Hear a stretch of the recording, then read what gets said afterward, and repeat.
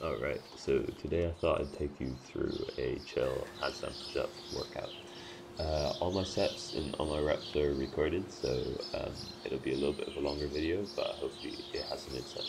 So I started out with a warm-up, just warming up my wrists as always, some circles just to get my wrists really warmed up. That's very important to me, just to make sure I don't get injured, and then a little bit of a scapular activation just to make sure the handstand is warmed up for, the scapula is warmed up for the handstand.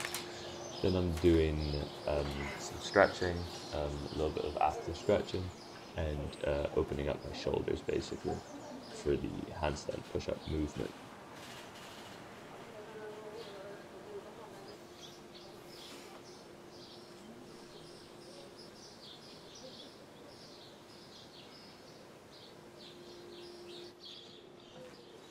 Right, the last part of my warm-up, I do one handstand hold, just to make sure everything is warmed up for the handstand push-up negative attempts, because it's a Thursday session, so I do negative attempts instead of handstand push-up against the wall. And I just try to go very slow on the decentric and pause in the 90 degrees. So I always struggle to decide if I want to start with handstand push-up negatives or if I want to start with pike floats. But today I decided to try pike floats first because they're both almost exactly as difficult, and I want to start with the most strenuous activity first. So I went for pike floats first. But as you can see, it was not a good idea because I really needed a little bit more warm-up time by doing handstand push-up negatives to then do pike floats. And as you can see here, I was not in a posterior pelvic tilt, and I just fell down because I wasn't far, my body wasn't straight enough and it wasn't far enough to the left. Alright, so I decided to not do the pike floats first, and I went for handstand push-ups, negatives first. And with this set, I was really trying to concentrate on the posterior pelvic tilt during the whole movement, the whole negative, and to pause at the 90 degrees. But I was kind of frustrated at myself because I didn't actually do any stopping, or I didn't try to prevent the motion. It was more of a fall than it was a negative, a controlled negative. And so this set, I was quite frustrated at myself for it. There, it was a little bit better, but still, it wasn't good enough. And it wasn't like I was actually trying hard enough. Sometimes I really need to remind myself of the fact that I need to control the negative instead of just letting it flop and think that I'm actually progressing that way. But I was, well, there you go. Sometimes you fail to kick up because it's just too many kick ups in a row because it's always negatives, and you get kind of tired. And I kind of need, well, yeah, why I need that pillow there. It looks stupid, but basically it's because my knees keep hitting the ground, and it does after, see, there you go. It does after a while, it does hurt. So I have to make sure to not, to have a little bit of a cushion so my knees don't get hurt.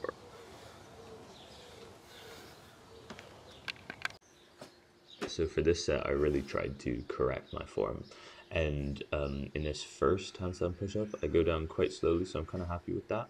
But the problem is my elbows are too far to the right, so they're slanted too far to the right, which means it's not the correct movement, and my balance fails and I fall. But this one, this handstand push-up actually does very well. So my hands and my elbows are more 90 degrees to the parallels, and well, are straight in line with the parallettes, and then my body was 90 degrees and I held it, so I was quite happy with that one.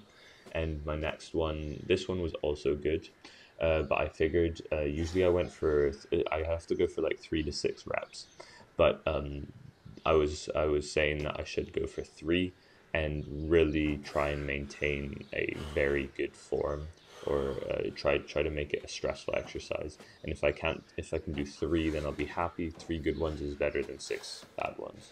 So for this session, I actually had to wake up at I had to wake up at 6 a.m. today to do the session, which was actually quite it was quite nice. It was enjoyable.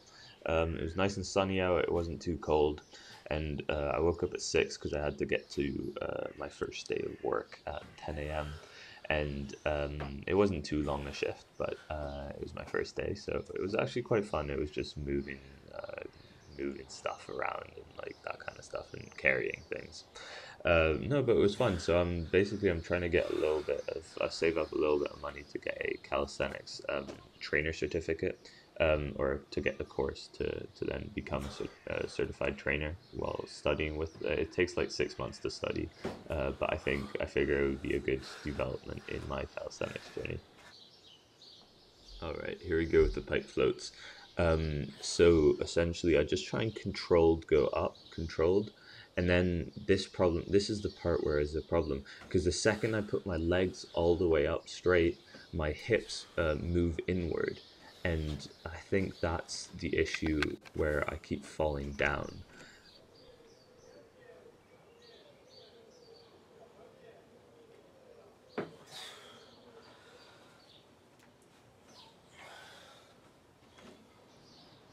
So the problem with working out at home, I mean, I've got everything I need basically, but the problem is I do have to move around. So upstairs is the only place I can do handstand push-ups, where I have a wall to put my feet on, and then downstairs here in the garden bit, I get to do my military press, everything that involves weights and rings, and essentially.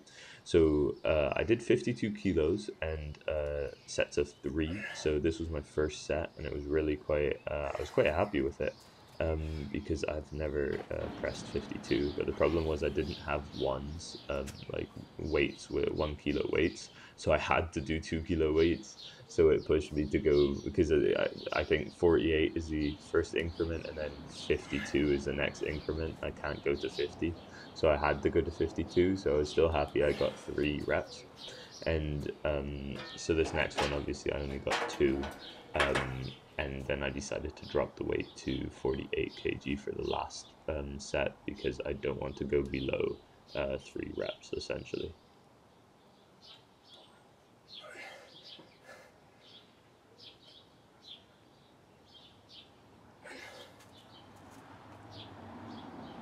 So one thing I realized during this handstand push-up workout is the importance of these pike push-ups, and I really am not good at pike push-ups, but they're really effective, and I haven't been using them to their maximum. So maximum benefit.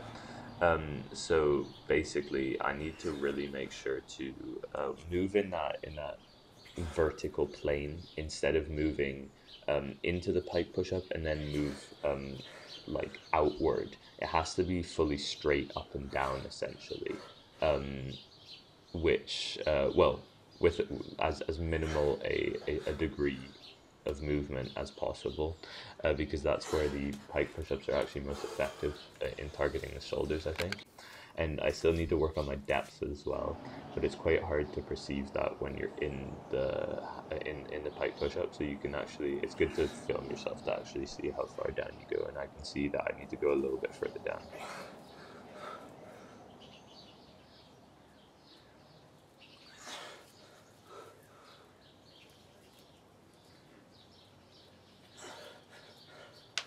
It gets kind of scary at the end of the pike push-ups, because your shoulders are like fatigued at that point, and your legs try and compensate by instead of keeping straight, they bend to try and, I guess, move backwards and make the movement a little bit easier. So I always have to intentionally try and prevent that, but it's very much like a reflex. But I'm really trying to intentionally make sure that that doesn't happen. Although, when you fall, you hope you hopefully use your legs to prevent yourself from falling on your face. So although at the end it is quite bad form, I'm really just trying to tire out the muscle and get as much worth as possible out of that. So I just keep doing the pike push-ups, and my you can tell my shoulders are quite tired of it right now anyway, so I kind of fail the last rep. But then we move on to one of the last exercises, which is close grip bench press. But I can't do close grip bench press here because I tried it, and my bench press is a little bit iffy. It's a little bit scary. So I was like, okay, we'll leave it. we might not do bench press while I'm back in Germany. Um, so I thought, what's close to that? And it seems as though I think this is quite effective for it. So we're doing ring push-ups, close grip ring push-ups with 25 kg, and it was quite an effective exercise. I hadn't done ring push-ups in a while, but it was really enjoyable, and I think it's a great transfer to bench because it just simulates it. But obviously, I'm doing calisthenics, so I'm only using bench to do calisthenics exercises. So if I can use a calisthenics exercise to get the same benefits as I do a weighted exercise, I'll do that. And so I think I'll be implementing these more often.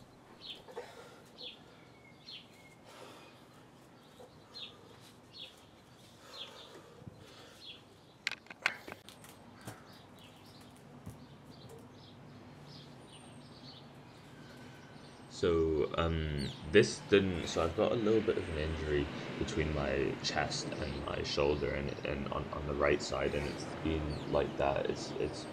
I've had the injury for I think 2 weeks now, and it's really quite frustrating. But I've been trying to work through it and seeing if it's gotten any better, and it does get better. And I feel no pain in certain exercises, but only really specific exercises do I feel the pain, and specifically in this close grip. Ring push-ups. I didn't feel it that much, but I felt it creeping up. And then I went for, because I had to go for wider grip push-ups. So I only went to 10 kg and I thought that would be fine. But the second I did these wider push-ups, I really did feel the pain. And I think I have to go get it checked out because it hasn't been improving. And usually these kind of things improve in a couple of days. But as you can see, I don't do full ROM and it's just terrible. So I had to stop this because it was hurting, and I'll have to go check it out because I don't know what it is, but it's really annoying me. And as you can see, yeah, that's where it is, and it's really annoying me and it's preventing me from training. But yeah, it is what it is. But I'll have to see if I can get it fixed soon. Otherwise, yeah. So, well, I did some rotator cuff stuff just to see exactly where the pain is, and I can kind of really pinpoint it. Um, so yeah, that was my training and my Thursday training. So if you liked it, let me know. It's a little bit more chill, a little bit less edited, very just, you know, just exactly how I train, and I just showed you my full sets. Hopefully you did like it. If you did, let me know. I'll do more of these. I actually quite like doing these ones more than the quick stuff, the packing a whole week into a video. This was just one day, so hope you enjoyed.